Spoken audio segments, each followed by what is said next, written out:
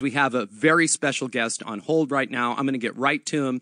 His name is Spike Cohen. He's got a huge presence on social media. He's a thinker. He's an activist. He's a spokesperson for human freedom on the Ray Appleton Show with Clint Olivier. Spike, welcome to the show. Thanks, Clint. Thanks for having me on again, man. Good to talk to you. Well, we love you here, and I do love having you on because I love to talk about freedom, and I love to try and teach freedom and hear from folks that call in, and you are out there accomplishing that same mission every single day, which is teaching freedom across the country and across the world. It's your life's mission. So I appreciate that you have some time for us today. Absolutely, man. I mean, this is part of it.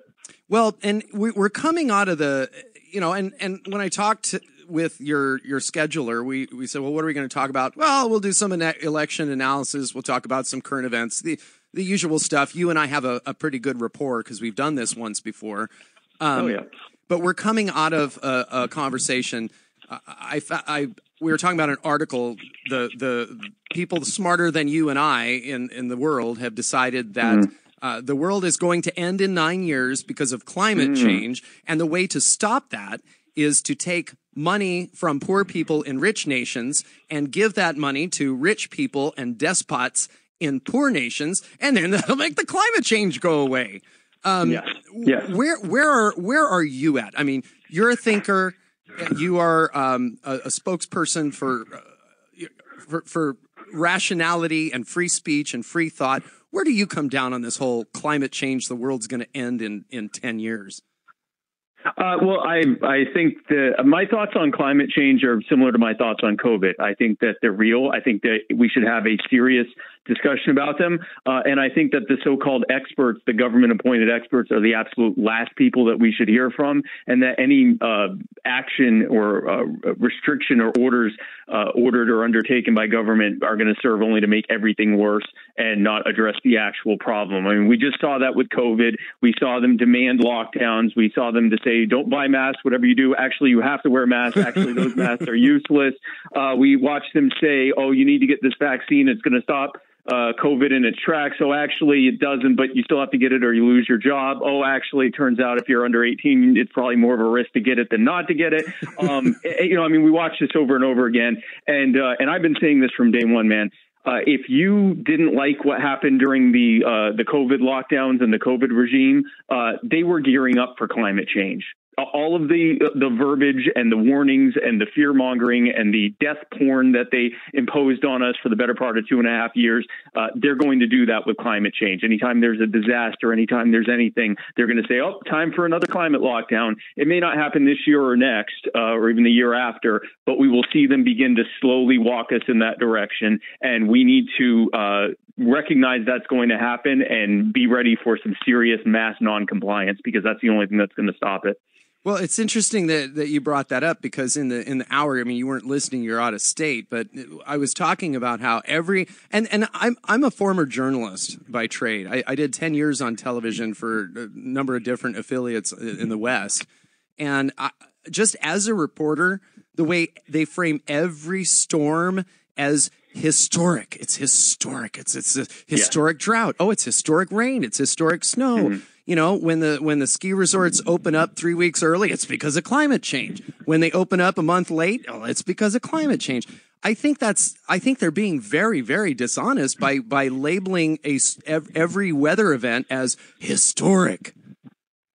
Well, and when, for example, 2 or 3 years in a row now, we've had a historic low number of hurricanes and other tropical cyclones, they don't say anything. They don't say, oh, good news. Remember when we told you that you were all going to die if you lived anywhere near the east or west coast of the United States? Turns out that was wrong. It actually was a lot better than we thought. That's great news. Makes us question if we should be predicting the weather patterns based on predictions of climate change. And that's why they don't talk about it. Because if you say this is going to happen because this is the most serious threat we face, and then that thing doesn't happen, then they have to talk about whether or not that is actually the most serious thing that we face, or if they have any idea of how their modeling works or anything else. And I mean, that's the problem, is that we only hear the bad news. We don't hear the great news, that, you know, they're more often wrong than they're right. Well, I have a saying that I like to to use where I say belief in climate change is belief that the California state legislature can control the weather. And the California state legislature cannot control the weather, and neither can the Canadian Parliament, and neither can the United States Congress, and neither can the United Nations cannot control the weather, but they think they can. And if it's not about, I was talking about how if California disappeared off the face of the earth and Canada and all the Canadians disappeared off the face of the earth, it doesn't even move the needle in their own models. It doesn't even move the needle. So what's the point, Spike? Why are they doing it?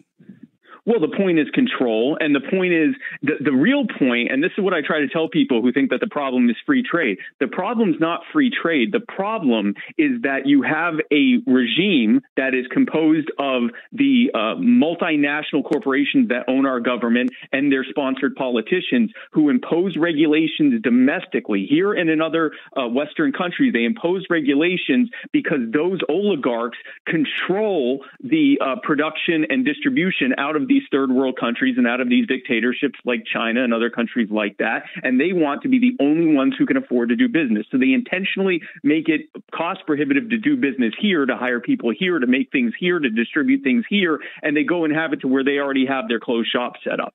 And that's why they're doing this. All of the fear mongering, all of that comes down to we actually don't care about climate change at all. We're actually sending all of the jobs to the biggest polluters, which are Brazil, Russia, China, India, Turkey, and so forth. And because we control the market there, we have the best relationships there. We're the only ones that can afford to retrofit our entire base of operations over there. That's what this whole thing boils down to, is choking off their smaller competition, imposing control, and imposing more fear-based, more fear on the population to get them to be more behind the idea of government controlling every aspect of their lives. It's what it's always about. More money for them, more power for them, more control over us.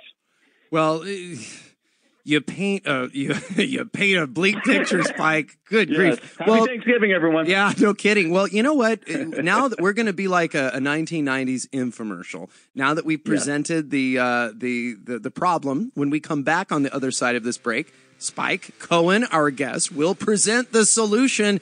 And without spoiling it for you, it has something to do with liberty, folks. Liberty with freedom. Our guest this hour is Spike Cohen. He is a thought leader. He is. I guess when thinking becomes criminal, Spike's going to be the first one they haul out. Thank you so much for being with us. Before we went to break, we were talking about what they, and I say in quotes, they have in store for us. And I kind of alluded to the solution, not just to the climate tyrants that run the state of California and really run the world, but it's the solution for everything, and that is freedom. Am I right? Absolutely, you're right. I mean, there's two aspects to how to solve this problem or what the solution is. The first thing is to deal with the damage that's already been done and undo that. And then the second part is making sure that there's no damage moving forward, no new damage. The way to deal with the old damage is to look at all of these regulatory schemes and regimes that have been put in place supposedly to protect workers or to protect consumers or protect the environment or whatever else, realize that they're them for the scam that they are, and move to massively repeal them. And the way to move forward on any new potential damage is we have to stop falling for wind. And I say we because this is not just people on the left. There are the majority of voters, when their preferred politicians get in front of them and say, in order to deal with crisis ABC, we have to impose restriction XYZ. And what I encourage people to do is ignore whatever their pretext is and look at what powers they're trying to get or what regulations they're trying to impose, and realize that no matter what excuse they're using for why they need these powers or this new tax money or whatever they're asking for, understand it's going to be used against you. Whether they're saying it's for terrorism or climate change or violent crime or illegal immigration or gun violence or whatever else they say, understand what they're really saying is, I've come up with an incredible excuse that I'm going to use to get you to support me, putting more power, imposing more control over you, taking more money from you, and making your life harder, and not even dealing with the problem that I used as a flimsy pretext to begin with. That's what we need to be doing. Well, Look, you and I are the same. We are libertarians. I happen to be a registered Republican, like Ron Paul, who is a libertarian but caucused with the Republicans because I mean, and you are a registered member of the Libertarian Party. It's funny. I went to a workshop once, and it was Lou Rockwell, who's another libertarian thought leader, and Ron Paul. And Ron Paul, if you don't remember, was the congressman from the Corpus Christi area of Texas, and he was wonderful in Congress for many decades, talking about freedom, talking about how getting government out of the way is the biggest thing we need to do. Anyway, Ron's retired now, but they were on this panel, and Lou Rockwell doesn't believe in any voting at all. And I knew that going in, and of course Ron is a politician, so he likes voting. And I put my hand up, and they called on me, and they said, man in the back. And I said, this question is for both panelists. So what do we do? We're doing what libertarians do, complaining, commiserating about these problems, trying to find some solutions. And I said, so what do we do? Vote harder? Just I'm going to vote harder this cycle. Yes. And I said, so what do we do? Lou, do we vote? Ron, do we vote? And it was funny because these are two guys that agree on almost everything. But Lou said this. I don't vote. He said, voting is the sacrament of the state, and I do not partake. So Lou votes by not voting. And then Ron Paul gets up and he says, well, you got to vote. You got to make your voice heard. You got to vote, right? So they disagreed on that. They're two smart dudes. They're libertarians, but they disagree on whether or not people should vote. So I'm asking you as a libertarian who obviously you go out looking for votes because you have run for office and may do so again. I hope you do. So what's the answer though, Spike? Voting doesn't seem to change anything. What do you recommend? That everybody vote libertarian? Well, yes, I would recommend everyone vote libertarian, but I want to say this. Voting alone changes absolutely nothing, especially if you're voting for libertarians or for libertarian candidates, because until we have a movement of people who agree with us that's large enough for us to actually effectively contend in elections or get enough in opinion polls to qualify for debates at the national level, it's just going to continue to be an exercise in futility. And that's why, Clint, the last year and a half, I have spent less and less time being involved in electoral politics and more time being involved on the cultural end in bringing the liberty movement to people in their communities and showing them how statism is failing them and how liberty will set them free. That's what I do with my organization, You Are the Power. We are nonpartisan. We have Democrats, Republicans, libertarians, non-voting anarchists, and everything in between who come together under the cause of finding people who are being harmed by their local governments, helping them to organize and work to get justice for their cause and accountability for the people who did it to them, and then using that as an opening conversation about how we're just going to keep playing whack-a-mole with corrupt governments around the country until we finally can see that government control is the problem and that liberty and putting power back in the hands of the people is the solution. And until we get a large enough number of people behind us, we're going to continue to play the games we've been playing. And that's why I'm working more and more on, recognizing that politics is downstream of culture and that we have to build a culture of liberty. And that's the work I do every day. Well, and we thank you for it. I think that I like to think the KMJ audience, we get everybody, Democrats and liberals and climate change panickers and bedwetters, and we get conservatarians. I mean, it's a huge audience and it's very diverse. And so I don't think that anybody would disagree with what you said. I mean, I'm passionate about freedom being the solution to these problems. But we'll just have to see. I have a question for you now. Sure. Spike, what is it going to take for people to turn to freedom and demand it? Because remember when the truck drivers were in Ottawa, Canada, and they're protesting against Justin Trudeau's That's my favorite conspiracy theory. By I know, the way, mine too. The look is spot on. Anyway, sorry, go ahead. No, if you don't know what we're talking about, Google Justin Trudeau, Fidel Castro. All right, that's all I'll say about that. But the truckers were in the capital of Canada, and they were jamming the streets, and they were demanding freedom. And I forget what it was about. It had to do something with diesel or something. The vaccine mandate. The vaccine mandate, right? And the news stories. Well, they're Nazis. They're Third Reich, and they're beating people up, and they're thugs, and then we hear 8 months later that all of those things were unfounded. So, Spike, if those people who stand up for liberty are vilified, and now they've been tagged with fascist, Nazi, they're diminished and brushed away. I say, I'm Emma Lazarus. I'm yearning to breathe free, and yet my media, my government demonize me and are calling me horrible names. I just don't want to get a vaccine to go to work, and now you call me a Nazi. How can, Spike, when people do speak out, they're being smashed down? I mean, not with a truncheon, but they're being smashed down with media and false reports and lies. How are people going to learn that they have to speak out?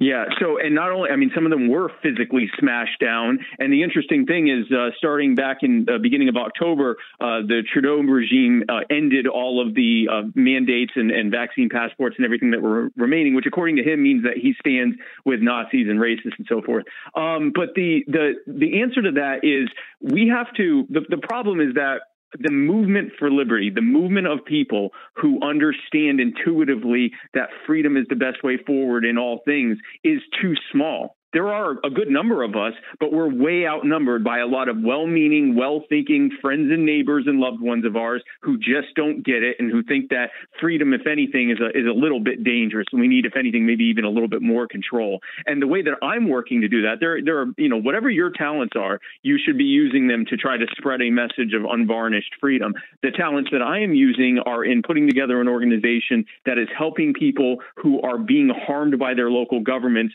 inviting and organizing for their neighbors to join them in seeking justice. And then while we have their attention, have them engaged, have them excited, continue to work with them on other issues like that, expose them to the fact that what they're doing is fighting to remove power from government and put it back in their hands. And that was the solution to this all along, that they didn't need this to know that. And it has, so far, it's been very effective. I mean, we've been launched for just over 6 months now, and we've already done an incredible amount of work. But that's what I am doing with You Are the Power, is we have to meet people where they are on issues they care about and show them how liberty is working. We've reached full saturation of the people who are going to read a libertarian book, A, even read it, and B, walk away changing their belief system. We now need to reach the people who need to be reached on things they care about and are concerned about, and show them that we have the best way forward. Our guest this half hour is Freedom Crusader,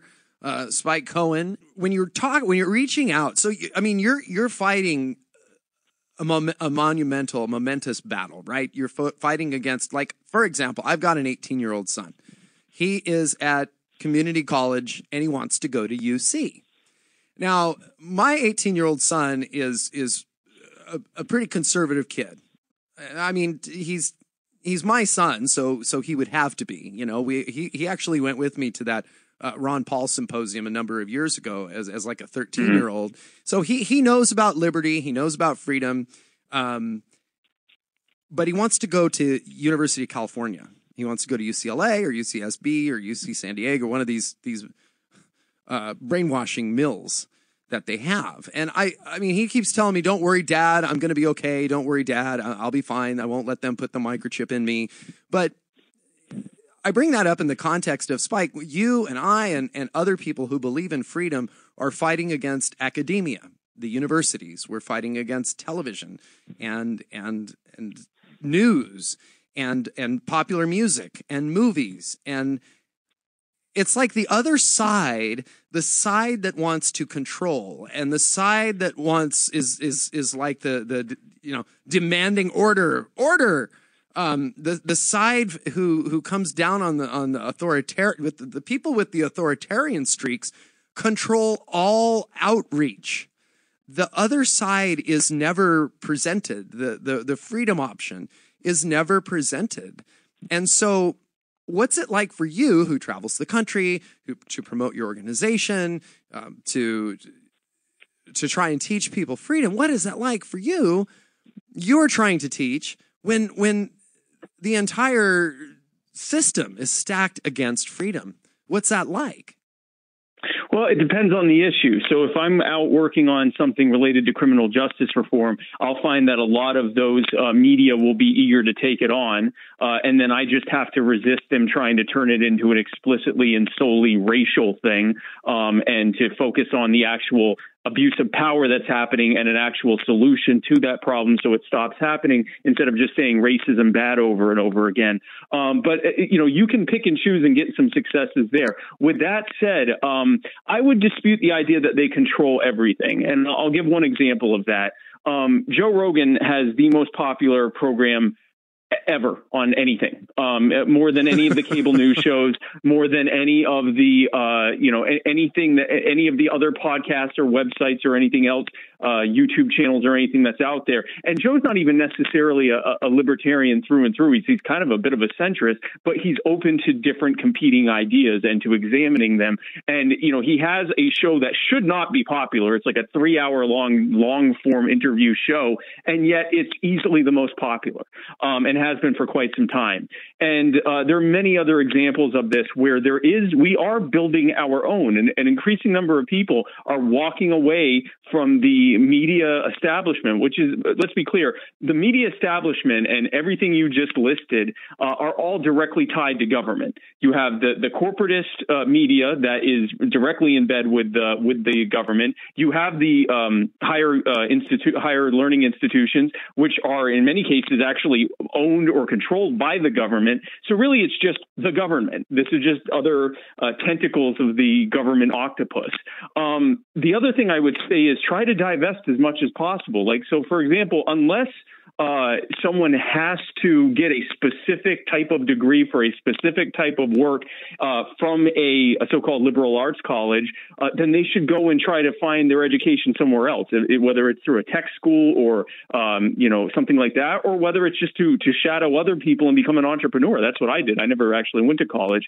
And then the other aspect of that is, if you do need to go to one of those types of schools, find one whose academia has a rigorous devotion to freedom of speech and freedom of expression, even if they're not necessarily libertarian or conservative. If they're at least supportive of people having different ideas, and they aren't going to have your son punished for being a denier or phobic for having a different opinion, then I think that's a good thing as well. But I mean, really the answers are, we need to build our own, and we need to divest from the established order as much as possible. Do you see the retreat from COVID tyranny, which I guess that's I mean, when we were in the heat of this, I remember saying, I think I was here on the air, and I said, no, this is just the beginning. I was absolutely sure we were going to get the vaccine passports. I was absolutely sure that any powers that the various levels of governments accumulated during, the pandemic, using the coronavirus as the reason, oh, we have to do this. It's for your own good. We're going to do it, and you'll be glad. I was sure that stuff wasn't going away, even if the numbers of sick people dropped and this and that. Well, it went away. Why did it go away? And will it come back? I mean, we talked about yesterday in LA County, the board said, or the health department said, yeah, you better put your mask on indoors. But it seems like even the Gavin Newsoms of this world are they know that if they try to do something, the people just won't have it. They made a strategic pause because the public, even the public that had been supportive of them, some of the people that were, calling the police on their neighbors for standing within 6 feet of each other when they were outside, even many of them start saying, okay, enough is enough. This has gone on too long. And so they had to make a strategic pause and a strategic retreat and back off for two reasons. Number one, they want to be able to use it in the future for other things, and they want to be able to claim it was successful. And with enough time, they can have enough people forget, and so that they can try to convince them that the whole lockdown and mandate regime regime was successful. But the biggest reason why they do this stuff is why they always do this whenever people start to resist and they back off. It's because they don't want to expose the fact that government doesn't have any real power. If enough of us refuse to consent, they can't make all of us do anything or not do anything. So rather than admit to that, they go, oh, great news, everyone. We don't have to do this anymore. And that's, again, why we need to engage in mass non-compliance whenever they try this nonsense. Fight to vote them out so that they won't do it in the first place. And if that doesn't work, then refuse to comply. I love it. Want to get back to our guest right now. We have Spike Cohen on the phone, and this is his second time on Ray Appleton's show. And if I ever get a chance to fill in, Spike, you have to know that I'm going to call you because I love your take on things and the way things ought to be. And we're not utopians. You know, libertarians, people think, oh, no. I've heard you're a utopian. You want everything to be perfect. And you've got this vision of a perfect society. No, I've got a vision of a society where I'm not being forced by bureaucrats and politicians to do what they want. And I don't think that what I'm asking for is that big of an ask, to be left alone so that I can pursue the dreams that my family and I have determined that we want to do. We want, libertarians are not utopians. We want to live in peace. Now, the California state legislator that wakes up in the morning and thinks, oh, God, these light bulbs are really bothering me. I'm going to ban them so that nobody else can use them. I mean, that's the utopian. That's the authoritarian nutcase to me. We're not the crazies. Exactly. Let's be clear. There's no such thing as a utopia except in fiction. And anyone who's trying to sell you on one is either lying to you or themselves or both.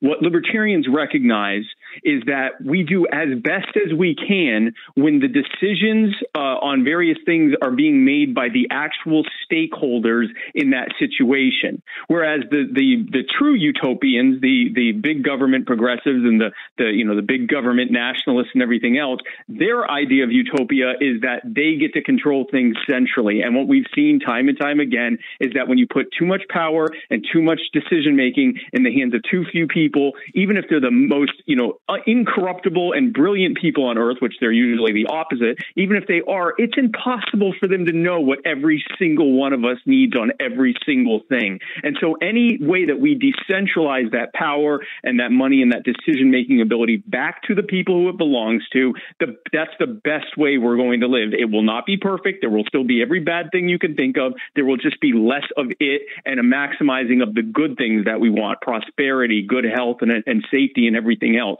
Not going to be perfect. It'll be much better, though.